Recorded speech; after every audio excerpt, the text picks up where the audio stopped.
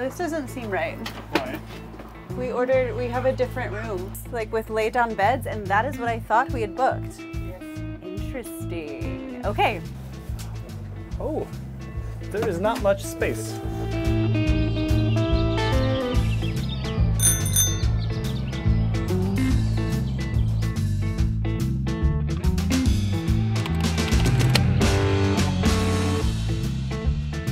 Hi guys, welcome back to our channel. If you're new here, my name's Ashton. I'm Jonathan. And along with our son Jack, we're the Black Forest family. However, if you can kind of tell by our surroundings, we're not in the Black Forest at all. No, we're actually here in the Zurich Hauptbahnhof, and we're going to be taking one of the only night trains across Germany. Sleeper trains, night sleeper trains across Germany. Yeah, so in a weird way, we actually traveled south so that we could travel north, because over the next 10 days, we're going to be exploring Hamburg, Bremen, and the northwest coast of Germany. And to get there, we're going to be taking one of the Austrian-owned night jets, the ÖBB.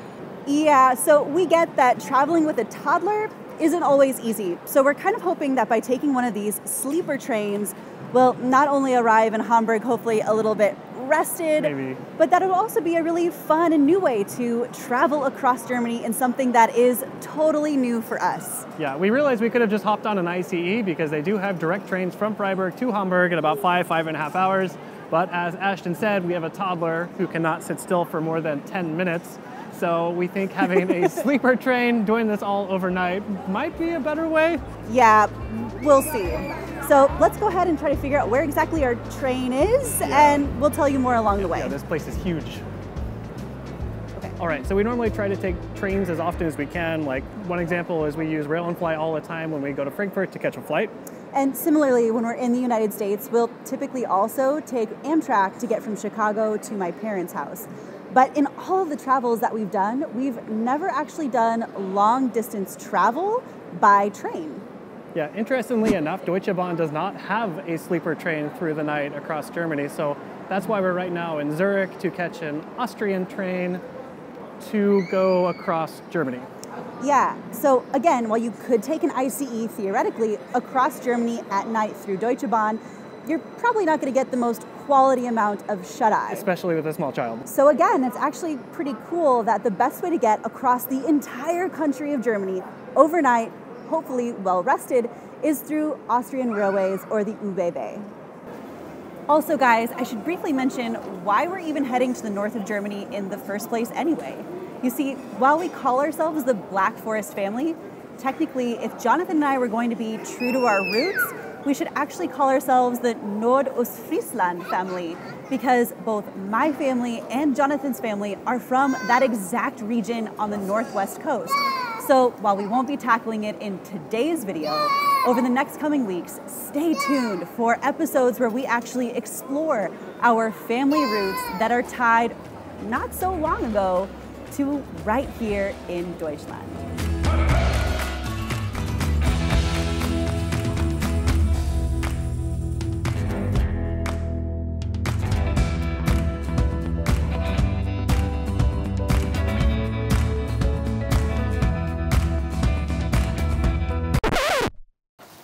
This doesn't seem right. Why? We have a different room, like with lay-down beds, and that is what I thought we had booked. Yes. Interesting. Okay. Oh, there is not much space.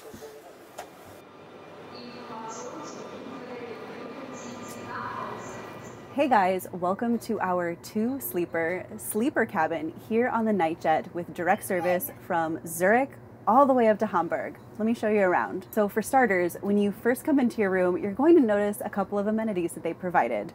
The first is a welcome drink with some water, which is always nice, but our attendant here on our car also brought us a couple of bottles of sect, which I think might come in handy a little bit later this evening. In addition, they've also provided us with a welcome bag that includes slippers and a hand towel, another bottle of water in case you get thirsty, some trail mix, chocolate-covered berries, earplugs in case you have a husband who snores, and some soap for later on. Now, you could also book a deluxe cabin, which would have included a toilet, a sink, and a shower in your own cabin.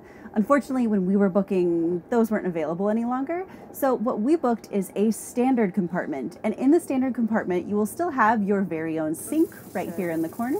And bathroom facilities, including a shower, are located in our car, just down the hall. Now, you can also see that right now in our room, we just have this couchette. But later on this evening, our attendant will come by and convert this single couch into 2 beds. Now, granted, there are a number of different types of cabins that you could book with Austrian Railways. However, at the time that we booked ours, the only thing that was available was a 2-room sleeper. So unfortunately, I'm gonna have to take one for the team and share a bed with a Tyrannosaurus toddler. Wish me luck. So I should warn you, it does look like there is still only a single plug in this cabin, and it's behind the medicine cabinet located inside, which admittedly isn't very handy in 2022 if you want to charge your phone. And last but not least, there are a couple of other amenities in this cabin. For example, we actually do have our very own temperature control, hanger for your clothes, as well as an intercom where we can speak to an attendant at any time during our stay. But guys, I'm not going to sugarcoat it. We totally thought we booked a completely different room, and this one is a little cramped for 3 people, particularly when we're about to embark on a 10-day vacation and brought 10 days worth of luggage, and luggage that includes that for a toddler. And any of you know, the smaller the person, it seems like the more stuff they require. So yeah, we're gonna have to get a little bit creative tonight when it comes to figuring out where exactly we're going to store everything. So there's no Wi-Fi on this train. How do they not have Wi-Fi on this train? How is that possible? What do you think, Jack? It's crazy, isn't it? There's no Wi-Fi. Well, I mean, it's through the night. I guess that's not really that big of a deal. But if we had a longer train, then I think that would actually become a problem. But a bit of a surprise, no Wi-Fi.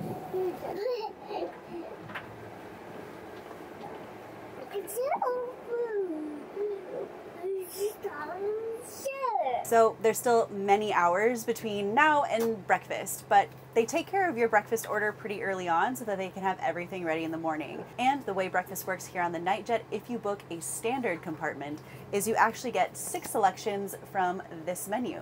And honestly, it looks really tasty. From what we read online and what it looks like here, there's a lot of German and Austrian foods that are going to be available for breakfast.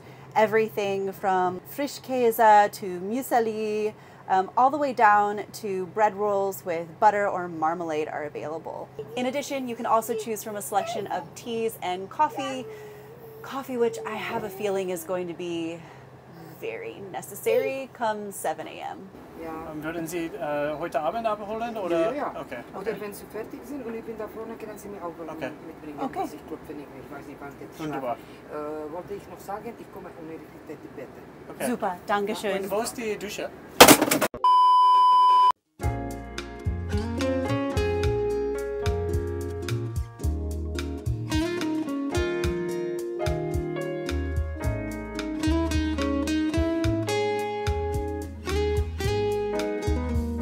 Everybody, I wanted to take a quick intermission in today's video to give you an exciting update about the Black Forest family.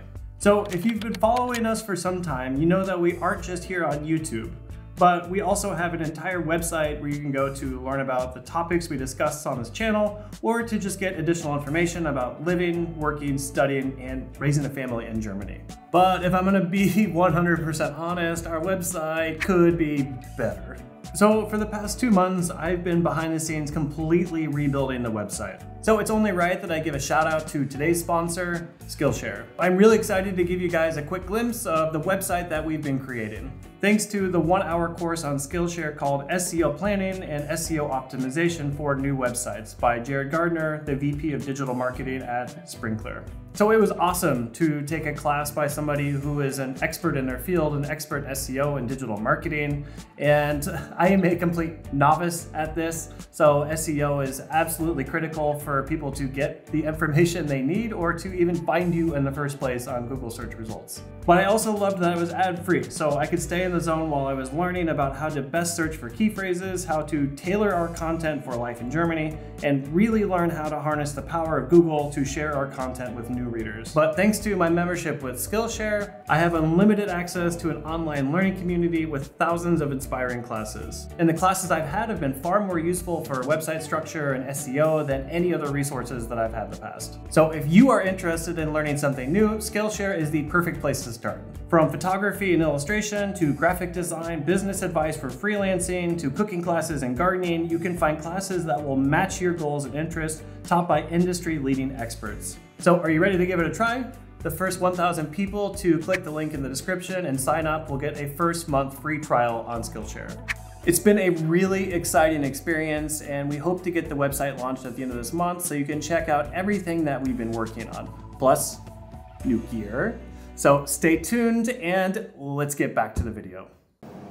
Okay guys, so while Jonathan is putting Jack to bed, I thought this was the perfect time for me to give you a full tour of the Austrian Railway Nightjet and tell you a little bit more about all of the different types of cabins, sleeping arrangements, seating arrangements that you can book on this train. So now your first option is of course a sleeping compartment, which is what we went for. You can choose a single, double, or triple room. Although, as you could tell from the beginning of this video, be a little wary because it seems like there could be a pretty significant difference between a double compartment from one Nightjet train to another Nightjet train. Now, your next option is a compartment in what's called a Couchette carriage. Now, don't get me wrong, you'll still get a blanket, a pillow, and sheets, just like the sleeping compartment, except whereas we have more of a mattress to sleep on, the Couchette carriage is gonna be more like sleeping on a futon. Now, prices on ÖBB's website say that this also includes something called a Viennese breakfast, which is coffee, tea, one roll, butter, and jam, which is gonna be a smaller offering than what we showed you that we have in a sleeping compartment, which is a full 6-piece breakfast. And last but not least is the seating carriage, which if you're traveling across Europe as a family, is by far and away the most affordable way to travel. This 6-person cabin with upright seats can fit up to 3 adults and a max of 2 children up to the age of 14, who again get their own compartment with 6 seats for a fixed price of just 99 euros per person. However, it should be noted that in this price, it does not include any food or breakfast. However, you can still purchase snacks once you're here on the train. Okay guys, so now for the not so glamorous bathroom review. Now I have to give a little bit of an edit to this video because earlier on we said that in our cabin we would still have access to a bathroom that included a toilet and a shower. However, we were just informed by our attendant that that's a feature on a different Nightjet train, the one that we actually previewed what we walked on earlier that was on its way to Czechia. Our train actually just includes a toilet, so there's no showering that's going to happen on this video today. But I have to say, I'm pretty surprised by the standard of the bathroom. To me, it feels a lot like an Amtrak train in the United States. It's nice and clean, but it's still pretty bare bones. Just a simple sink, toilet, your basic amenities. But again, very clean. I'm personally going to be particularly interested to see exactly what this bathroom looks like at the end of our journey. Because in my experience, no matter how nice the train is, whether you're on a German ICE train or even honestly on an airplane, the bathroom at the start of the journey versus the bathroom at the end of the journey can be 2 very different things. So I'll be sure to keep you updated. So Jack is finally asleep. And they gave us champagne. Well, I don't know if it's really champagne. It's more like sect. It's sect. I think our French viewers would be very upset if we tried to pass this off as true champagne. I say we deserve it.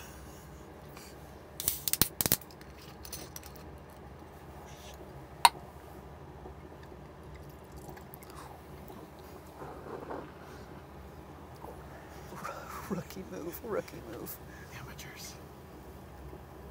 All right, guys, so I think with this little drink, it's time for us to do a little bit of relaxing on the sleeper night train, and we'll test out the beds and give you a full report in the morning. Hopefully They wake us up, I think, 6 hours, 7 hours from now. Yeah, hopefully we'll have a pretty good report on the quality of the mattress and the quality of sleep. But until then, cheers, and we'll see you in the morning. Good night, everybody.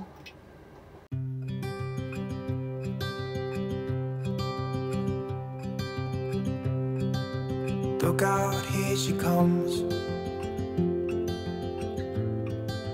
woman that I love. Whoa! but you'll never know. Yeah, I can't tell her how I feel. Hey guys, good morning.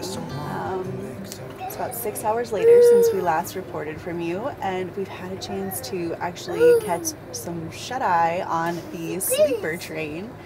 And I don't know, what would be like the one adjective that you would pick to describe your sleep? Uncomfortable.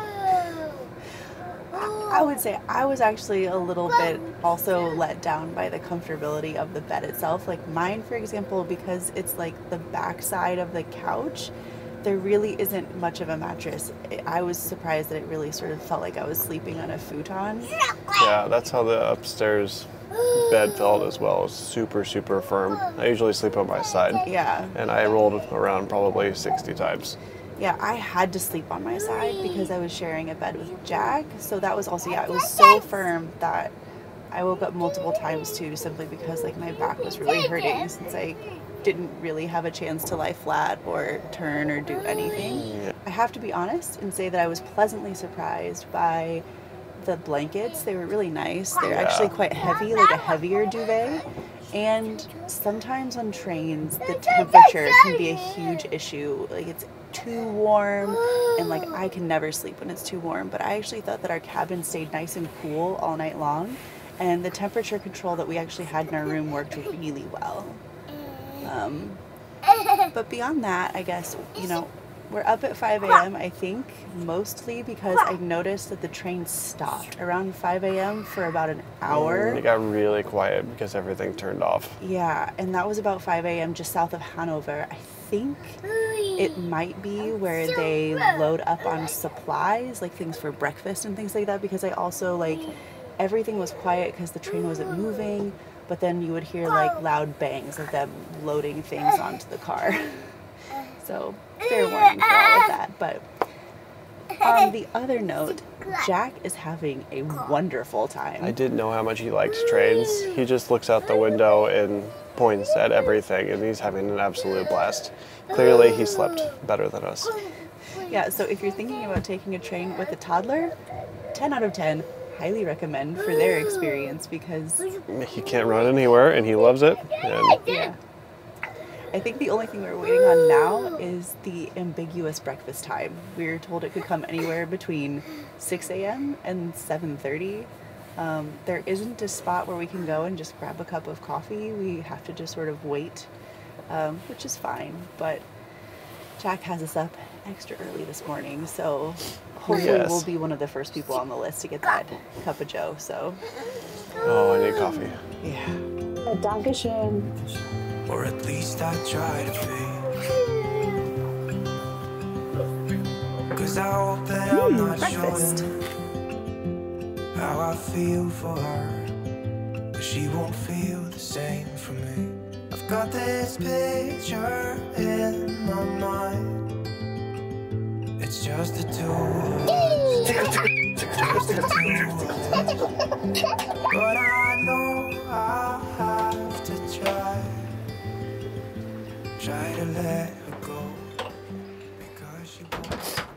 All right, so end of journey bathroom update. And I have to say, this train is still susceptible to the perils of long distance traveling, just like an airplane. The floor is wet. It's getting a little bit gross, and there's toilet paper stuck to the floor. But I think part of the problem actually is what we've learned is when you turn on the water, you have way more pressure than you really need, which means the water just kind of splashes out. But also, we've noticed that the paper towels are positioned perfectly right next to the sink, so when you turn on the water as you're washing your hands, you completely soak the paper towels that you then need to dry your hands off.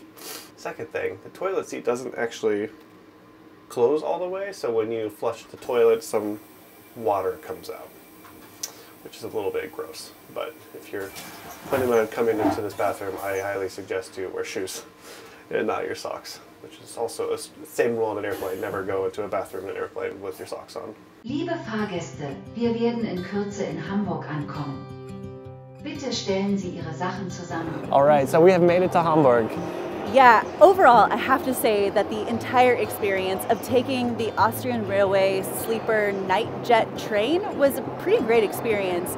Compared to the international travel that we've done with a long-haul flight, having your own cabin, even if it was smaller than what we had thought we had booked, was so nice with a toddler. Yeah, we are very happy to have booked such a cabin because Jack, as you've seen, can't sit still for more than 10 minutes. And having him confined into his own space and having 2 cozy beds that are all to ourselves, which Jack absolutely loved, was really, really nice. And again, we had no idea how much fun he would have watching things go by out the window and watching the different trains.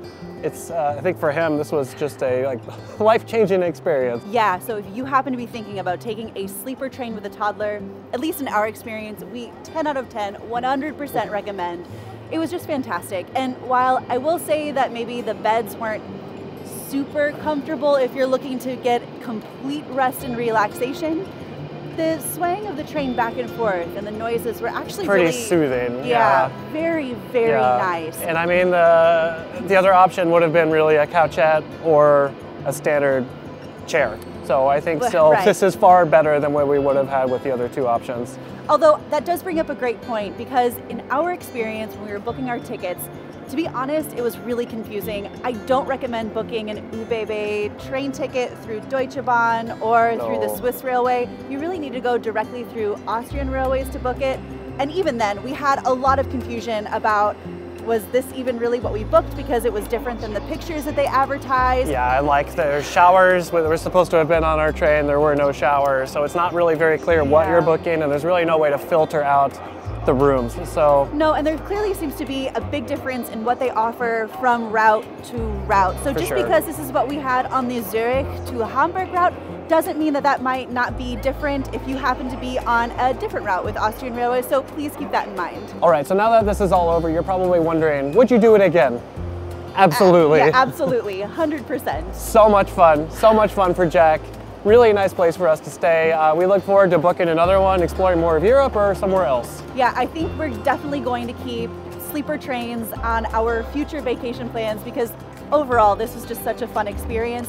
And guys, if you enjoyed this video today, please make sure to hit that thumbs up button. And for more content from the Black Forest family, hit that subscribe button. So, until next time. Ciao. Tschüss.